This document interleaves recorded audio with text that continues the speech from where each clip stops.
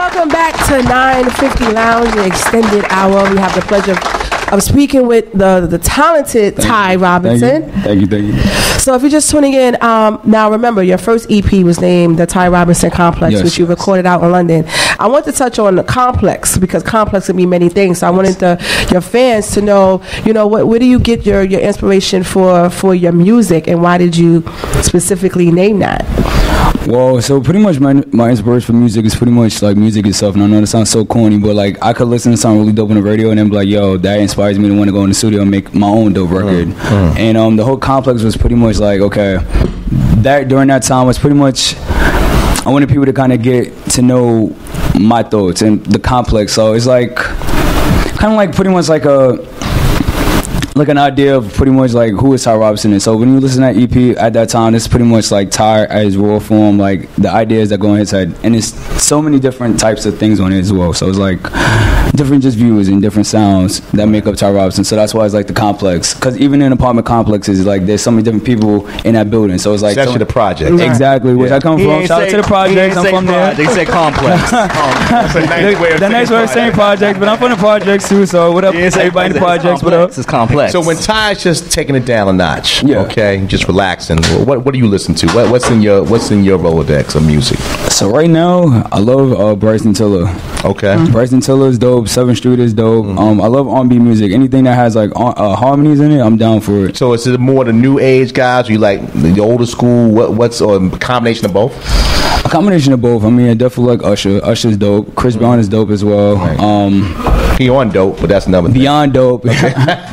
But just music itself, like I listen to so many different things. Like I have so many people I listen to, I can't even think right now. It's so vast. Right. Did you have a favorite artist that you just loved growing up? Because at 7, to know that you want to sit and write your first song, and you already noticed that you're musically inclined, and we all have that one person that we loved as a kid that just like, I just gotta sing. Was there somebody for you like that? I would say I wouldn't say necessarily like there was a specific person, but I would say I was growing up in my house, they played music all the time. Like whether it was stuff that I wanted to listen to or not. I have older siblings, so you know how that works. Pretty much whatever they want to listen to, you listen to. But I'm grateful for that, because based on that, they kind of introduced me to R&B and hip hop. So it's just a culmination of like everything, like 90s music. 90s music pretty much like is why I'm. So it's safe to say you ain't gonna be playing no Al Green or Harold Melvin and the Blue Notes. My mother, she did, he's kiss probably out the same age as your mama.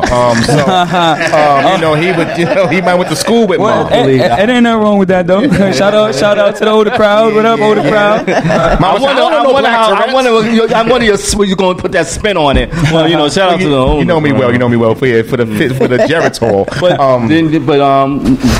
do you listen to like old music? Because I mean, a lot of young people do go back and listen to the old music and give them that inspiration. Well, it seems like that's what pretty much everybody's doing nowadays. If you listen to music nowadays, sampling everything. I listen to old stuff. I do, well, not old stuff, but I listen to the throwback, the classics. Let me say classics. The classics I do.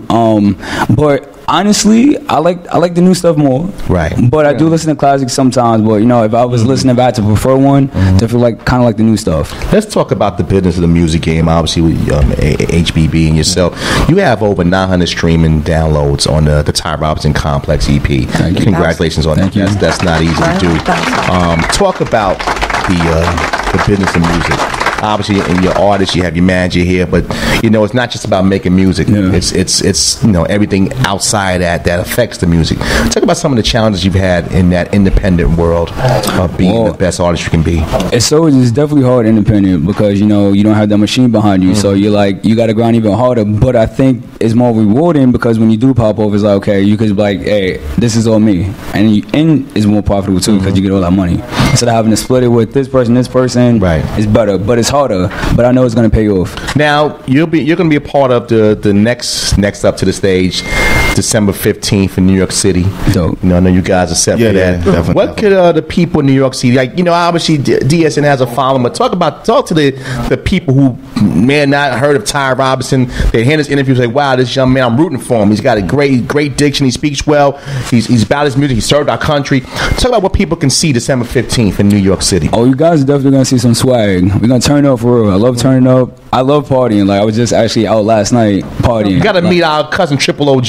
Mr. Henny himself. Oh, only on Tuesday nights. Only on Tuesday. Like the song on a Tuesday. That's on a Tuesday. Okay, I know. Wednesday he ain't no good to nobody. Exactly. Yeah, So I gotta definitely. Thursday. 950 Lounge. Just tell me where to go. For Wednesday and Thursday he ain't no good to nobody. I'm about to definitely do that then for sure. She'll be there too.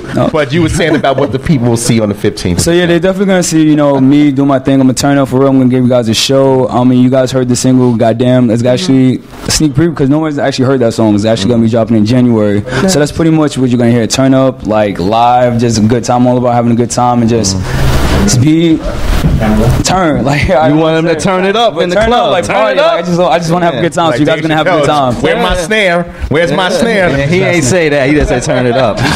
We got a few minutes left in the segment. Ty, thanks for coming. We're gonna definitely. Well, I want to know where can people follow? Well, you didn't let me. We ain't get to that part yet. I've been doing this. Should here we go. We ain't get to that part yet. Should gone. They gone. I appreciate that. Before we gonna definitely tell people where they can find you at. But before we do that, I want to ask both of you guys, management and artists. Obviously, again, you guys are just kind of peeling the onion back on his success and what you're doing as a business. I'm gonna start with you first. What's the 5-year plan for Ty Roberson? The 5-year plan for Ty Roberson is first off, I mean, everybody, when they hear a sound, they compare him to Chris Brown. Right. Because he sounds like Chris Brown. Yeah. So we already, are on that path because he has an agent, right? That deals with the movies and the commercials. So I want to have his career where Chris Brown is at, but a little bigger. Oh, no doubt. Definitely. That's my 5-year plan. Oh, I thought you said clear that check will clear in 5 years. Nah, I need a little bit. I hope it doesn't take 5 years to clear. You be in front of the bank. It's 5 years now. That means clear tomorrow. As the person living it, I want to ask you, what's the 5-year goal for Ty Roberson? Oh, I definitely want to do some tours for sure. I definitely want to put out my first official album.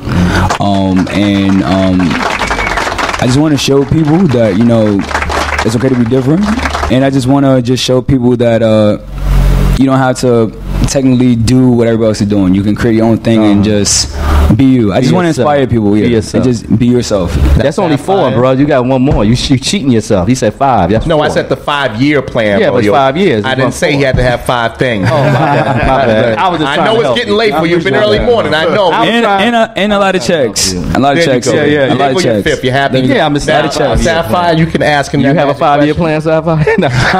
What's your 5-year plan? My 5-minute plan, Sapphire. You want to ask him now where they can find him at? That's Stay tuned to the Blue Experience. Watch what happens in January 2017. You can find Mr. Ty Roberson where? You can find me everywhere at Who Is Ty Robinson.